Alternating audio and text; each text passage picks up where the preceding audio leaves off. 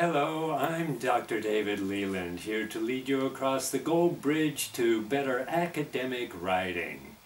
Now, academic writing is more than just answering the questions that are on the page. It is there to help you understand how to develop the skills and communicate better. It will be of use to you in school, at university, and beyond university in every academic and business situation that you have. Academic writing is a bit of a chore, but learning how to do this necessary thing very well is going to help you make your life easier and your communications clearer. It will help you get through academic situations, and it will be something that you will join millions of other people who have learned how to do this kind of writing and have been able to get through the tests quite well with it. Now, academic writing is a formula that we follow to communicate clearly. It is a way of putting together our communication and our writing, but not only that, our speaking, so that we have a beginning, a middle, and an end, so that we develop our arguments logically, so that we consider all the alternatives, and we reach a reasonable conclusion that people can agree with quite readily because we have shown them and communicated very nicely about all of the choices that are at hand. So it is not a formal style, but it is a formula. Academic writing is quite a lot like playing the blues.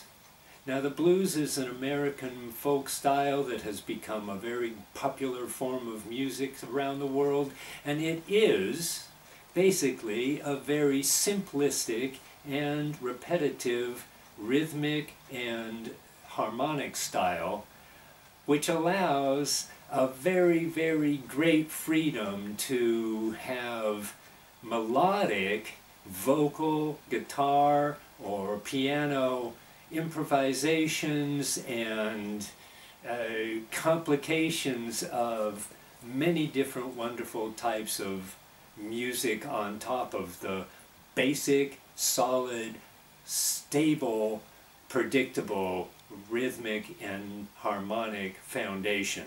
And this is what we need to think about when we have academic writing.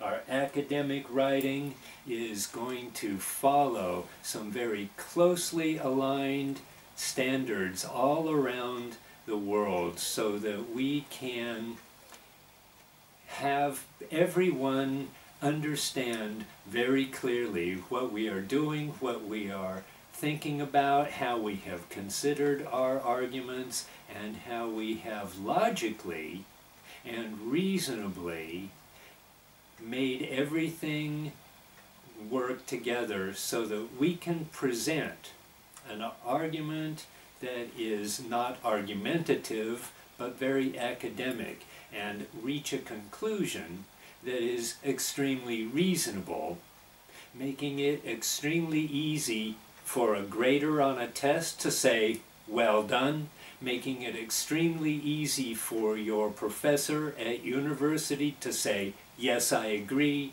and making it very easy for someone in business to say, "Good points, well made, well thought out, I'll give you the money to fund that project or business that you have in your mind." So academic writing is definitely your way forward to having a better life academically and in business. Now, what is it? It's quite simply thought of in many circles as good writing. It is easy to read. The ideas are expressed clearly, maybe even a little bit simply, but quite clearly.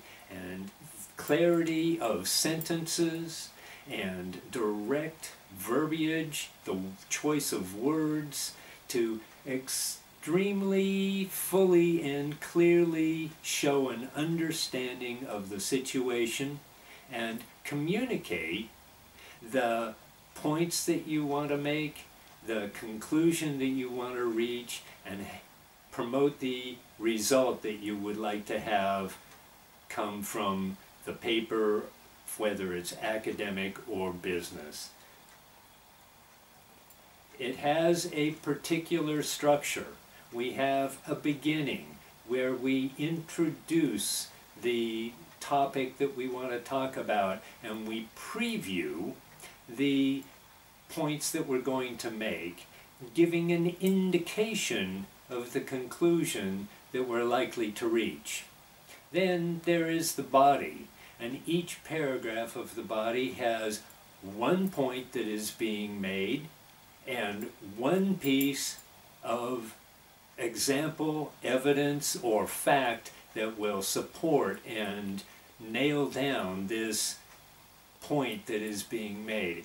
And the points go from the broadest point to the most narrow, exact result point that we want to have before we reach our conclusion. Now, for the test of TOEFL, IELTS, SAT, GMAT, GRE, we want to use one point and one piece of evidence to support that point in every paragraph. That's it. Short, quick, clear, little paragraphs, 3 of them in the body of the piece, and then the 5th paragraph is your conclusion. It will be a reasonable conclusion. It will be not argumentative in a street fight sort of I'm against you sort of argument, but scholastic academic arguments are very strongly put forward, supported by reasonable evidence, logical reasoning, and good points with clear pieces of evidence that support those points. So we are going to have about 25 minutes on a test to put this kind of writing together. That is to think about it, to write it out, and don't forget, you've got to check your writing before you hand it in, before you leave it to be graded, because they're going to check you. You'd better check you before you give them that chance. And we want to make sure that we don't get too wordy. 250 to 300 words is what we want. Your academic test paper should fit on one side of one piece of paper. If it's longer than that, you're probably in trouble. So you need to exercise these things, practice expressing your ideas quickly and clearly. It isn't easy. It really isn't easy getting the hang of this, because we've probably been taught something extremely different in our schools. We've probably been taught to express ourselves in these very long erudite sentences with many relative or dependent clauses. This was it, so that would be the result, and there would be some other considerations which would give us this, and it's all one sentence. Well, my God, you've gotten 30 or 40 words, longer than a single paragraph should be in an academic writing, and you have lost track of what is the subject, what is the verb, and what is the object of the main sentence. So you've given yourself a very big opportunity to confuse your reader. Don't do it. Please don't do it. You need to learn how to express yourself in short, clear, concise sentences so that everyone knows exactly what you said. And penmanship. Penmanship, how it looks on the page now, is critically important, and most people ignore it. But if the grader cannot read your paper, they're going to give it a 0. No matter how much you love your paper, if they can't tell what you have written, it's out. So please practice writing clearly. And make sure that you're able to write a clear sentence with clear words so that everybody is able to read it. So the situation with standardized tests for us here is, well, it's a little bit of a sad story, but it gives you a big opportunity. Now, the situation with Chinese applicants for the IELTS is poor. An average score of 5.5 is the Chinese national average.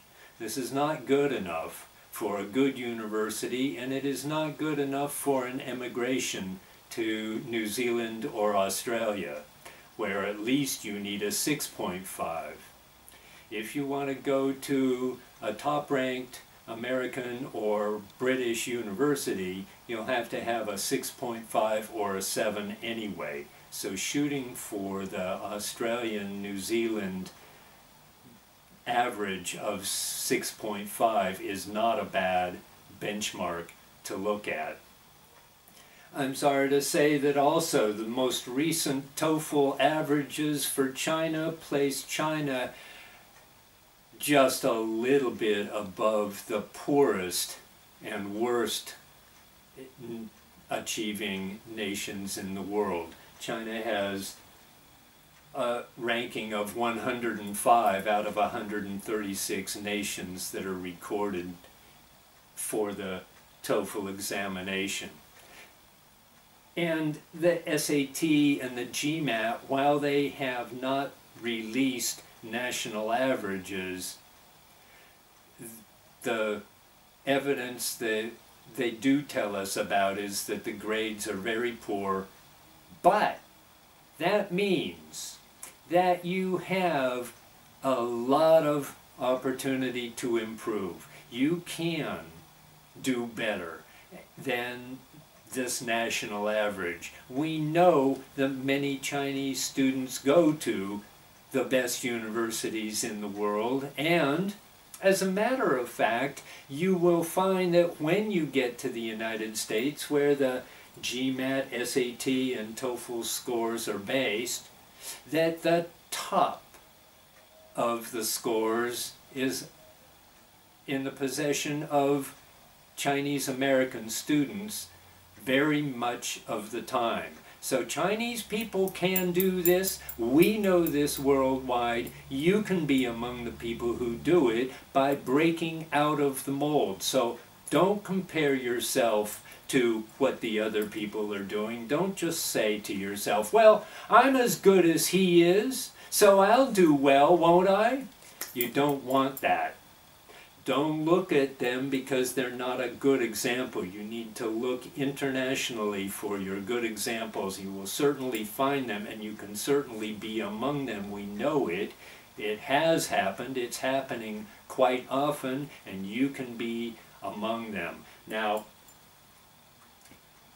part of this is that there are built-in weaknesses in the educational system. The curriculum and the way the curriculum is taught here in China at the public schools is rather weak, and it's kind of a question why this keeps happening, because we know that people know about it, but the way that they teach you is very standardized. And we educators know what the mistakes are, we know what many of the weak points are, and we can help you fill in the missing pieces And it will take some time. Sometimes you need to even get out of bad habits that they have taught you, but we know what the pattern is, and we can help you to having a very much